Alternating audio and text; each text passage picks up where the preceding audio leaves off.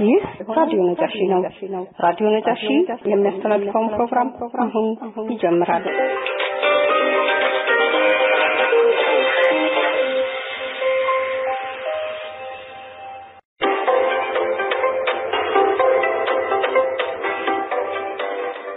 አሰላሙ አለይኩም ወራህመቱላሂ ወበረካቱ ከሬዲዮ ነጋሺ አዲስ አበባ ስቱዲዮ የዕለቱ ዜናዎች ነው። በአማራ ክልል ሞጣ ከተማ ከመስጂዶች ቃጠሎና ንብረት ውድመት ጋር በተያያዘ 33 ሰዎች በቁጥጥር ስር መዋላቸውን ፖሊስ አስታወቀ። የምስራቅ ጎጃም ዞን ፖሊስ መምሪያ እንዳስታወቀው ባለፈው አርብ ምሽት በቤተ ክርስቲያን የተነሳውን የእሳት ቃጠሎ መጥፋት ተከትሎ በመስጂዶችና በንግድ ቤቶች ላይ በደረሰው የከፋ ውድመት ምክንያት መንስኤ ናቸው ተብለው በቁጥጥር ስር የዋሉት 33 ሰዎች ናቸው። የመምሪያው የህዝብ ግንኙነት ዋና ኢንስፔክተር ጎበዜ ይርሳው እንዳሉት ባለፈው አርብ 111 ሱቆች ተዘርፈዋል፣ 18 ሱቆች ደግሞ ተቃጥለዋል፣ አንድ መስጂድ ሙሉ በሙሉ ወድሟል። በሌሎች ሁለት መስጂዶች ላይ ደግሞ ከፊል ቃጠሎ ነው የደረሰው። አንድ ቤተክርስቲያን ላይ የቃጠሎ ሙከራ ተደርጎ እንደነበረም አስታውሰዋል።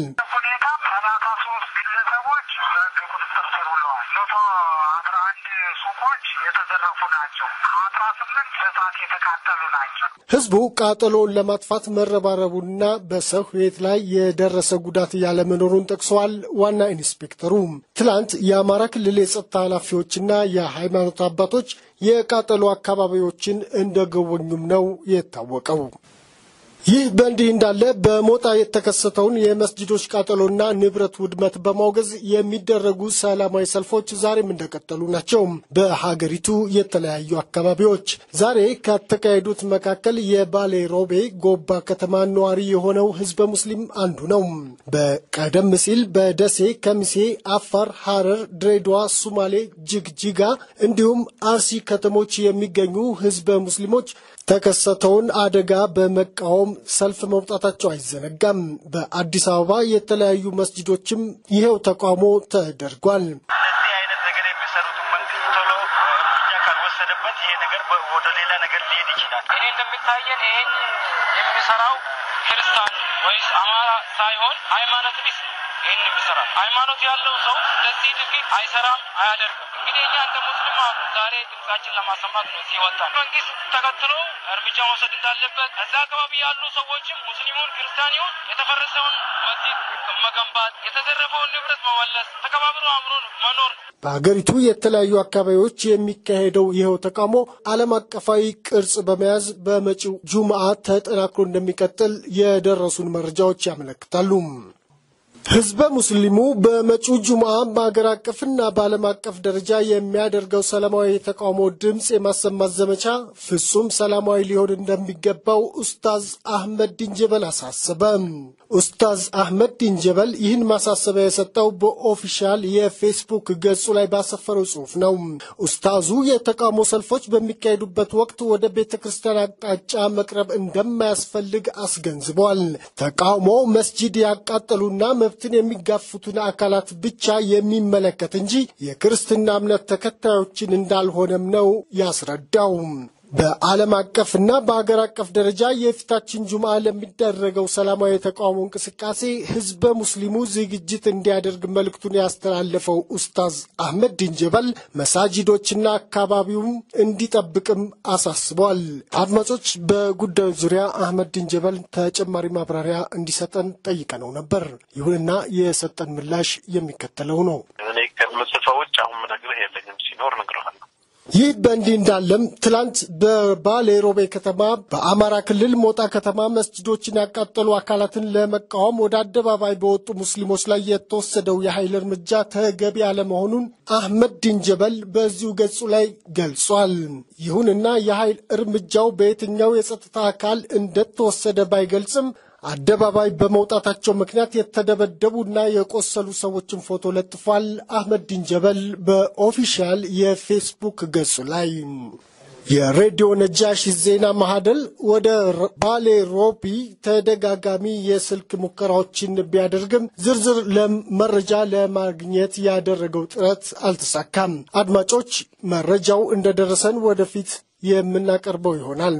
በሌላ በኩል በሞጣ በተከሰተው የመስጂዶች ቃጠሎና የንብረት ውድመት በዓለም አቀፍ ደረጃ የሚንቀሳቀሱ እስላማዊ ድርጅቶችና ተቋማት አውግዘውታል። መቀመጫቸውን በእንግሊዝ፣ በአሜሪካ፣ በካናዳና በሌሎችም የዓለማችን ክፍሎች ያደረጉ እስላማዊ ተቋማት በተለያዩ መግለጫዎቻቸው ድርጊቱን አውግዘውታል።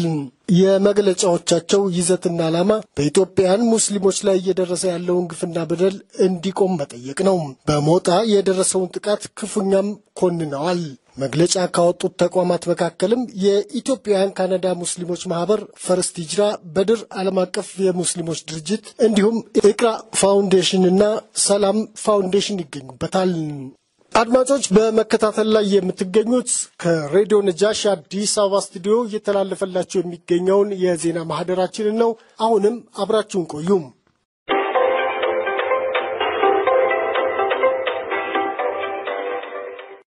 በመጨረሻም የራያ ህዝብ የማንነት ጥያቄ ጋር በተያያዘ መብት በመጠየቃቸው ብቻ አፈና እየተደረገባቸው መሆኑና ህወሓት በራያ ዙሪያ ለጦርነት እየተዘጋጀ እንደሚገኝ የራያ ህዝብ መብት አስከባሪ ኮሚቴ ገለጸ።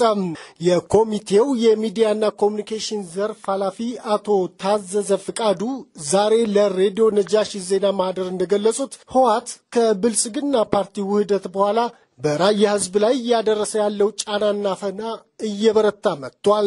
ከአፈናው ጎን ለጎን የራያን ግዛት ወደ ራሱ ለማካተትና የኃይል እርምጃ ለመውሰድ በተለያዩ አቅጣጫዎች ህወሓት ምሽግ በመቆፈር ላይ እንደሚገኝ ነው የተናገሩት። ይህ ሁኔታ በራያ ህዝብ ላይ ከፍተኛ የደህንነት ስጋት በመፍጠሩ ጉዳዩን ለፌዴራል መንግስት ማሳወቃቸውንም ጠቅሰዋል። ይሁንና አቶ አዘዘ እንደሚሉት የፌዴራል መንግስት እስካሁን ምላሽ አልሰጣቸውም። አድማጮች ከአቶ አዘዘ ጋር ተከታዩን አጠር ያለ ስልክ ቆይታ አድርገናል። አብረን እንከታተል። ታጎስ ካድ ነው የሚባለው የራያ አስመላሽ ኮሚቴ አስመላሽ ኮሚቴ የሚዲያና ኮሙኒኬሽን ኃላፊ ነኝ። ምንድነው አሁን ወረዲ የራያ ትግል ከተጀመረ ኦልሞስት 2 ዓመታት አስቆጥሯል ማለት ሙሉ በሙሉ ትግሉ ከተጣጣፈ በኋላ ማለት ነው። ምንድነው ላለፉት 2 ዓመታት በርካታ የሆኑ የራያ ልጆች ሲታሰሩ ነው የኖሩት። ወደ 2100 አካባቢ የሚኖሩ ተወላጅ በዚህ ሰዓት በትግራይ ክልል በሰለማ እስር ቤት ነው በታንሳ ማለት ነው። በዚህ 2 ዓመት ውስጥ 17 የሚሆኑ የራያ ወጣቶች ተገለዋል በትግራይ ልዩ ኃይሎች ማለት ነው። ከ80 በላይ የሚሆኑ ወጣቶች እንግዲህ አካለ ጎደሎ ሆነዋል። ከ500 በላይ የሚሆኑ ወጣቶች ደግሞ ቀያቸውን ጥለው ተፈናቅለዋል። አሁን ቆቦ አካባቢ ነበሩ። ከቆቦ ወደ ጊራና እንዲዘዋወሩ ተደረጉ። በዚህ ሰዓት ደግሞ መርሳ አካባቢ ነው ያሉት። እነዚህ ቀያቸውን ጥለው የተሰደዱ ናቸው። አጠቃላይ በዚህ 2 ዓመት ውስጥ በተለይ በማንነታቸው የሚያደራደሩ በራያ ትግል ላይ የታገሉ የሚገኙ የራያ ተወላጆች ተመርጠው ወደ 31 የሚሆኑ በሽብር ክስ ተከሰዋል። በሽብር ክስ ማለት ነው። ከነዚህ 31ዎቹ ኦልሞስት ወደ 6 የሚሆኑ አሁን በእስር ነው የሚገኙት። ሌሎቹ ደግሞ በራሳቸው ጥለው ተፈናቅለዋል። አሁን በተለይ በዚህ ሰሞን ምንድነው ትግልስ እያደረገ ያለው አንደኛ በርካታ የትግራይ ተወላጆችን ወደ ራያ ለማስፈር እቅድ ይዟል። በርካታ የትግራይ ተወላጆች አሁን ዲሞግራፊውን ለመቀየር ነው ትልቅ የሆነ እንቅስቃሴ እየፈጠረ ያለው። ሌላ በጣም አስጊ ብለን ነው ራያ ላይ አሁን በጣም ትልቅ የሆነ አፈና እየተከናወነ ያለው ራያ ላይ በጣም ትልቅ የሆነ አፈና እየተከናወነ ነው ያለው። ስለዚህ ደግሞ ምንድነው አንደኛ ሁሉም ማህበረሰብ በዚህ ትግል ተቀላቅሏል። በተለይ ኮሮና አካባቢ፣ አላማጣ አካባቢ፣ ወደ ጨርጨር አካባቢ እንዲሁም ሞና አካባቢ ደግሞ ትግሉ በደንብ ተቀጣጥሎ ነው የቀጠለው። ስለዚህ ደግሞ ስጋት አድሮበታልና በርካታ የሆኑ ወደ 7000 የሚሆኑ የትግራይ ልዩ ኃይሎች በየወረዳው እያሳፈረ ነው ያለው። በዚህ ሰዓት ቆፍረዋል። ምሽግ እየቆፈረ ነው። ወደዚህ ወደ ባላ አካባቢ ኮረማ አካባቢ ምሽግ እየቆፈረ ነው። ኦልሞስት ወደ ጦርነት እየተዘጋጀ ነው ማለት ይቻላልና አሁን ትልቁ በቃ ወደማይቀር ጦርነት እየገባን ያለንበት ሁኔታ አለ ብዬ ነው የማስበው። ወደ መራራ ያመራ አካባቢ ኦልሞስት የቦታ ምልከታ አካባቢ ምሽግ ቆፈራ ለማከናወን በርካታ የሆኑ ልዩ ኃይሎችን ወደዛ እያሰማራ ነው ያለው። በተለይ ባለፈው ሳምንት ወላካው ከፍተኛ የሆነ አፈና ነው የተካሄደው። እንዲሁም ለመታሰብ ልዩ ኃይሎችን ለማሰብ ሲንቀሳቀሱ የነበሩ ወጣቶች ወደ ከቤታቸው አምጥተው ወጥተዋል። ቀሪዎች ደግሞ ታስመዋል። እንዲሁም በርካታ የሆኑ እንግልትና ድብደባ እየተፈጸመባቸው ያለው አሁን በዚህ ሰዓት ራያ ላይ ትልቅ የሆነ ውጥረት ነው ያለው። ትልቅ የሆነ ውጥረት ነው ያለው። ማህበረሰቡ ስጋት ነው ያለው። ፍርሃት ላይ ነው ያለው። ዋጃ አካባቢ መከላከያ አለ። መከላከያ የሚመራው ደግሞ የትግራይ ተወላጅ ነው። ስለዚህ የማህበረሰቡ አካባቢ ያለው ማህበረሰብ እንትን እያደረገ አይደለም። ማህበረሰቡን እየጠበቀ አይደለም። ሲኩር እያደረገ አይደለም። ስለዚህ ባለው ማህበረሰብ መከላከል ያለው እንትን ትንሽ ያቃጥል ያለው ሁኔታ ነው ያለውና ይሄንን መስላል አላህ ታላ ያለው በዚህ መልካም ግን ከዚህ ከመብት ጥያቄ ጋር በተያያዘ የተነሱ ጥያቄዎች እንዳሉ ይታወቃል ቀደም ሲል ለመሆኑ እነዛ ጥያቄዎች ምን ደረጃ ላይ ይገኛሉ ያው የማን ጥያቄ ኦሬዲ አስገብተናል ልክ ወደ 27 የሚሆን ፊክሽን አስፈርናል ቀጥታ ለትግራይ ክልል ይላክ ነው በግልባጭ ነው ፌዴሬሽን ግልባጭ አስገብተናል ሌሎች የሚመለከታቸው አካላትን አስገብተናል አሁን ኦልሞስት 2 ዓመታችን እየሞላ ነው በዚህ 2 ዓመት እንግዲህ የትግራይ ክልል ውሳኔ ምን እንደሚመስል እየተጠበቅን ያለነው ቀጥሎ ጥያቄያችን የሚሆነው ሀውስ ኦፍ ፌዴሬሽን የሚሰጠን ውሳኔ ነው እየተጠባበቅን ያለነው አሁን የማን ጥያቄ በዚህ ሂደት ነው ያለው እየተጠባበቅን ያለነው ይህን እየተጠባበቃችሁ ባለበት ሰዓት ነው እንግዲህ ለጦርነት ስጋት የሆነ የደህንነት ሁኔታ ውስጥ መሆናችሁንና ህዝቡ በአጠቃላይ ጭንቀትና ውጥረት ውስጥ እንዳለ ነው የገለጹልኝ ነገር የሚያስረዳውና እንደው ምንድነው መፍትሄው እናንተስ በበኩላችሁ ራሱን ህዝቡ ለመከላከል እያደረገ ያለው ዝግጅት አለ ወይ ኦኬ አሁን ዝግጅቱ እንደሆነና እና ትግላችን ሰላማዊ ትግል ነው ያከናወነ ያለነው የራያ ማህበረሰብ በኢትዮጵያዊነት የሚደራደር ማህበረሰብ አይደለም ሰላም ይፈልጋል ጸጥታ ይፈልጋል ላለፉት በተለይ ላለፉት ወራት ምንድነው በጣም ከፍተኛ የሆነ ስብሰባዎች ያከናወነ ነበር የኢትዮጵያ መንግስት በተለይ ራያ አካባቢ ማለት ነው ምንድነው ትልቅ ሞጁል አዘጋጅቶ ያንን ሞጁል የሚገንጠል ጥያቄ አይነት ነውና ማህበረሰቡን እየሰበሰበ የሚገንጠል ጥያቄ ሲያቀርብ ነበር የራያ ህዝብ በኢትዮጵያዊነት የሚደራደር በኢትዮጵያዊነት የሚተማመን ማህበረሰብ ስለሆነ ያንን ጥያቄ አልተቀበለውም ስለዚህ በዚህ ፒሪየድ በዚህ በጣም ትልቅ የሆነ ብስጭት ላይ ነው ያለው በዛ ላይ ደግሞ አሁን የአዲስ ወደት የብልጽግና ፓርቲ መቋቋም ተከትሎ ከፍተኛ የሆነ አፈና ነው እያከናወነ ያለው ከፍተኛ የሆነ ሽብር ከፍተኛ የሆነ ስጋት ነው ማህበረሰቡ ላይ እየፈጠረ ያለው ይህ ደግሞ ራያ በተለይ ከዚህ ከሴንትራል ገቨርንመንቱ ከቤተ መንግስት ከተባረረ በኋላ የበቀል እርምጃውን እያከናወነ እየፈጸመ ያለው በራያ ማህበረሰብ ነው ስለዚህ አንደኛ የራያ ማህበረሰብ በኢትዮጵያ የሚቀደም እንዳልኩ በኢትዮጵያ ማህበረሰብ አይደለም ለዚህ ነው የኢትዮጵያ የሚገጠል ጥያቄ ውድቅ ያለው በዚህ ንዴት ምንድነው ትልቅ የሆነ እርምጃ ትልቅ የሆነ አፈና ነው እየተፈጸመ ያለው ራያ ማህበረሰብ ላይ መልካም እንደው በመጨረሻ የምታስተላልፉት መልእክት ምንድነው እንደገና ደግሞ ድርጅታችሁ ይህንን መብት ለማስከበር የከፈለው መስዋዕትነት አለ ከዚህ በፊት ይህ እስከምን ድረስ ይቀጥላል አንደኛ በትግራይ አጠቃላይ በትግራይ ህዝብ ነው የመጀመሪያ ማስተላለፍ የሚፈልገው የትግራይ ህዝብ ወንድሞቻችን ናቸው የትግራይ ህዝብ ልክ እንደራያ እየተገፋ ያለ ማህበረሰብ ነው በዚህ ሰሞን እንኳን አውጥተን እንደው አካባቢ ተንበና አካባቢ በርካታ የሆኑ ወጣቶች አፈና እየተከናወነ ያለው ሽራ አካባቢ በርካታ ወጣቶች ታስረዋል በኢሮባ አካባቢ ኩናማ አካባቢ በርካታ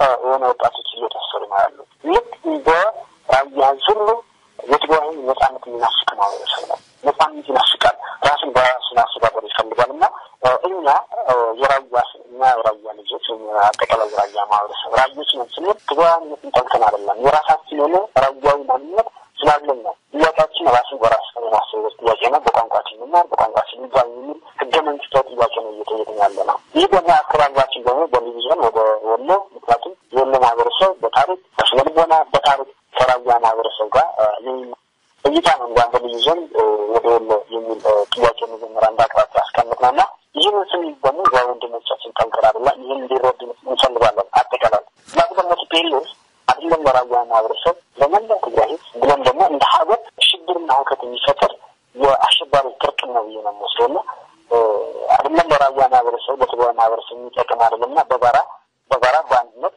ልንታገለው ይገባል የሚል መልዕክት ነው አጠቃላይ ለትግራይ ማህበረሰብ ለአማራ ማህበረሰብ እንደዚህ የራያ ማህበረሰብ በቀጣይ ከወሎ ማህበረሰብ ብሎም ከአማራ ማህበረሰብ በፍቅር መኖር ይፈልጋል ራሱን በራሱ እያስተዳደረ በቋንቋ እየተማረ በቋንቋ እየተዳኘ እንዲኖር ይፈልጋልና በዚህ ትግል የራያ ማህበረሰብ እየከፈለው ያለው መስዋዕትነት የራያ ብቻ ሳይሆን አጠቃላይ እንደ ሀገር ነው በሌሎች አካባቢዎች እንደ ሀገር ሊከፈል የነበረ በራያ ማህበረሰብ ላይ ነው እየተፈጸመ ያለውና ይህንን በመረዳት የራያ ማህበረሰብ ሰቆቃነት ከጎኑ በመቆም ለዓለም ህዝብ ለሚመለከታቸው አካላት እንዲያቀርቡ ያሰማል ነው የምፈልገው የመጨረሻ እንትናችን ግባችን እስከ ነፃነት ነው እስከ ቀራኔ ድረስ ነው የራያ ህዝብ ትልቅ ነው የራያ ህዝብ ጀግና ህዝብ ነው ራሱን ማስተዳደር ራሱን ማስተዳደር የሚችል አቅም አለው ጀግና ህዝብ ነው ራሱን ሪሶርስስ አለው ራሱን ሀብት ካለ ይህን ሀብት በልጆቹ እየተወደረ ራሱን ሀብት እንዲያፈራ ኢኮኖሚ ተጠቃሚ እንዲሆን በቋንቋ እንዲማር ራሱን በራሱ እንዲያስተዳድር ባህሉ ታሪኩ እንዲያሳድግ ነው የሚፈልገውና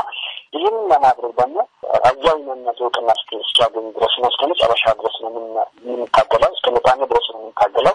ይህ ደግሞ ቲፒኤልኤፍ ሆነ የፌዴራል መንግስት ሊያውቅ ይገባል። ራያ ውስጥ ሰላም የለም ማለት አጠቃላይ ሀገር ነው። ራያ ላይ የሚፈጸመው እያንዳንዱ ትንኮሳ አካባቢ እንደሚፈጸም የሚሽብራ መንግስት ሊያውቅ ይገባልና አሁን አጠቃላይ የኢትዮጵያ ህዝብ የአማራ ህዝብ የትግራይ ህዝብ ሁሉም ኢትዮጵያ ህዝብ ራያ ጎን ሊሰለፍ ይገባል የሚለው ምክንያቱም አሁን ባለበት ሰላም የራያ ትልቅ የሆነ መስዋዕት ከፍሏል ብለን ነው የምናስበው።